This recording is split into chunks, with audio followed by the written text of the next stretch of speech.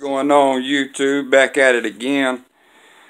I thought about just waiting till next week once I got back from the beach to do a review on these two, but you know, what the hell, might as well go ahead and do it while I got time. First pair we're going to do a review on is the gray suede and vitamin orange colorway of this New Balance 574 size 10. I picked these up from Overstock.com right before Christmas. Definitely a super dope shoe. Super buttery suede on the upper. Synthetic leather New Balance logo. We also got a New Balance logo here on the end cap. Leather hits right here with the New Balance words, as well as New Balance logo in the 574 with the hits of leather on the tongue. Gray laces just like the upper. Super comfortable shoe. Can't really say much more about it other than it's just a dope shoe. Definitely check these out. Give you a full turn around look. Super dope. And there's one thing that I like to do with my sneakers to keep them fresh is fabric sheets. Putting fabric sheets inside of them definitely helps. I don't know too many sneakerheads that do that, but I definitely do. It just keeps them fresh, keeps them smelling good. Alright, now on to this next one. This next pickup here is the Wheat 574s. It's more of a synthetic upper, leather upper.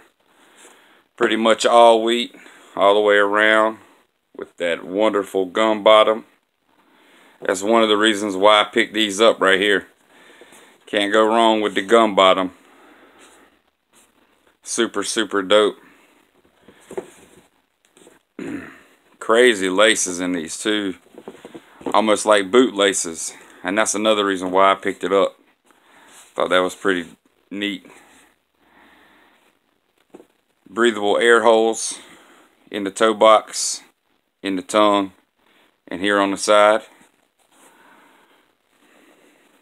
Super dope shoe.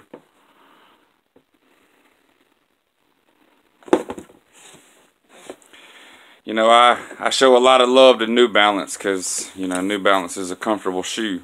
Especially the 574s, the 990s, the 999s, you know, what have you. But definitely just wanted to give you guys a little quick review of these last two pickups. I'll be doing a review on the Nike SB Dunks that I had in the video yesterday.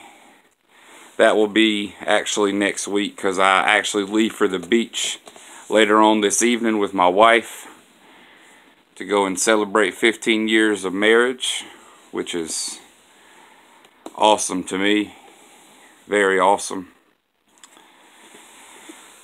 Well, just a quick shout out to Mo Gaines, Tony D2 Wild, Bullet RC. Who else am I forgetting? And hell, anybody else that I've already subscribed to that's, you know, doing big things in the sneaker community. Definitely want to give you guys a shout out for sure. And that Butter Movement, you know what it is. Take care of the community, but we love our sneakers and we wear our sneakers. Alright guys, y'all hold it down now. Be safe. I'm out.